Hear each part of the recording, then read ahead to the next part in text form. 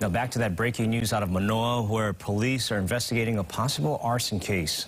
Dallas Ontiveros joins us now live with the details. Dallas, good morning.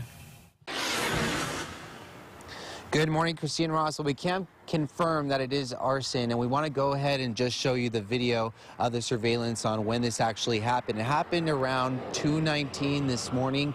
You can see a car pull up right across the street here on Manoa Road. A person in a gray hoodie, masked up, coming over here to the truck and pouring gasoline and then lighting it on fire. We got this video from the resident who lives here, and we actually spoke to him a little bit earlier, and we're just waiting to see what information does come out of the Honolulu Police Department or the Honolulu Fire Department, and to see if there was any sort of license plate that was picked up from this incident. But no injuries were reported, and thank goodness that the Honolulu Fire Department was really able to contain this fire from spreading. So no injuries on the other side of this house, just a burnt fence from what we saw so far. But I want to go ahead and revisit the conversation that we had with JR. He's a resident that lives at this home, and he describes a little bit on what he saw this morning. Take a listen.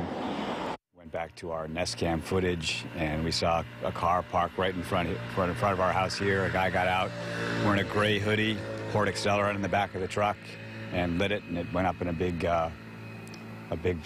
burst of flames. And it actually was weird. It took about 45 minutes before we heard the bang.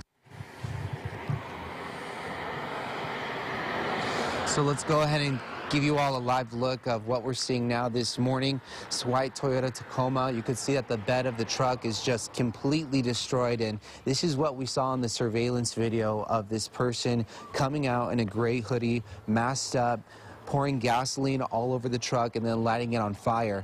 And we were able to talk with JR a little bit earlier this morning, a little bit longer, and you know, from looking at the video, it looks like the person actually stood there for a little bit to watch it burn, and then he took off. So I know HPD is going to be asking some of the homes out here to see if any of their cameras were operating at the time, to see if we can gather more information, but this is still an ongoing arson investigation. So if there is any information that does come out, we'll likely hear it this afternoon into this evening, and once we do, we'll keep you posted throughout our future shows and also online at KHON2.com, where you can head over right now and gather more details on what we know so far. Reporting out here at the scene, Dallas Ontiveros, KHON2 News, working for Hawaii.